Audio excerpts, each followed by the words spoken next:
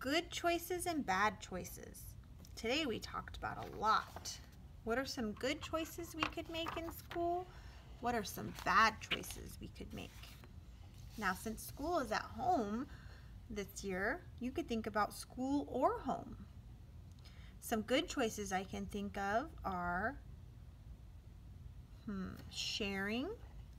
I like it when my son and my daughter share things, so I'm going to draw a picture of them sharing things.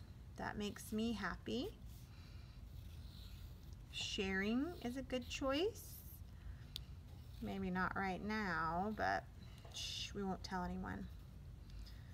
There we go. What could they share? Maybe a teddy bear?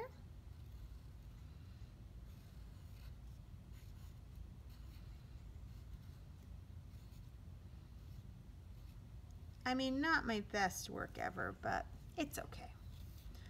There we go. And a bad choice. Ooh, especially a bad choice I can think of right now, especially when everyone's trying to learn on their computers and their tablets, is yelling in the house. That is a bad choice. That's my person yelling. So you can see that's a person now.